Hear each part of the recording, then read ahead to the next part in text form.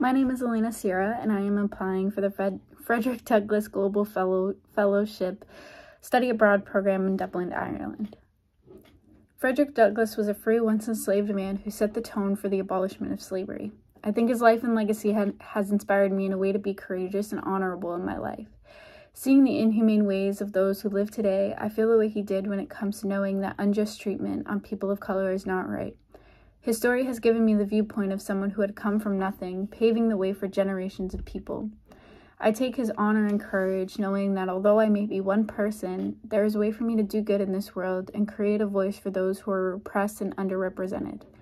As a Puerto Rican woman myself, I come from an underrepresented culture, one whose stories, culture, and independence was stripped away from the very beginning of colonialism.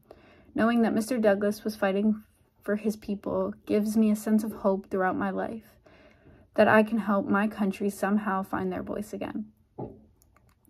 When I first found out about this program, I realized that it was an amazing opportunity to experience another culture that I had no knowledge of.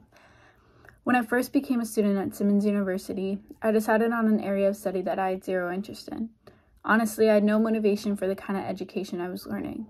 When I finally decided to switch to a major in history, I learned what I truly had a passion for was learning about cultures and past experiences of people's histories. I told myself that I would step out of my comfort zone in order to learn more and experience things I never have before. And this study abroad program was just that, an amazing opportunity. I also believe that my interest in this program is also due to the underrepresentation that I continuously feel as a Latino woman. There are so many opportunities that are simply not extended to us, and knowing that this experience was solely extended to underrepresented people of color gave me a sense of comfort and excitement. As a woman located in an underrepresented city, I always noticed the people who had less than me. It always hit my heart heavy knowing that although me and my family didn't have much, there were people so close to my home who had even less. Throughout high school and even to this day, my family and I always make extra meals for those who sit outside of a church down the street. I always carry extra blankets, clothes, and snacks in my car in order to help those who are in need. I know it may not be a big solution to the homelessness problem in my community, but it's a start.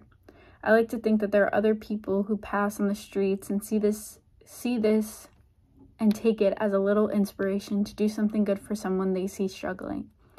Although I may not change the problem as a whole, I know that the people who I see are fed and clothed, and to me, that's what's most important. I think that this is a social problem that is extremely underrepresented as well. And knowing that there are people out there that our country is letting starve and die is something that needs a big solution, and a big solution fast.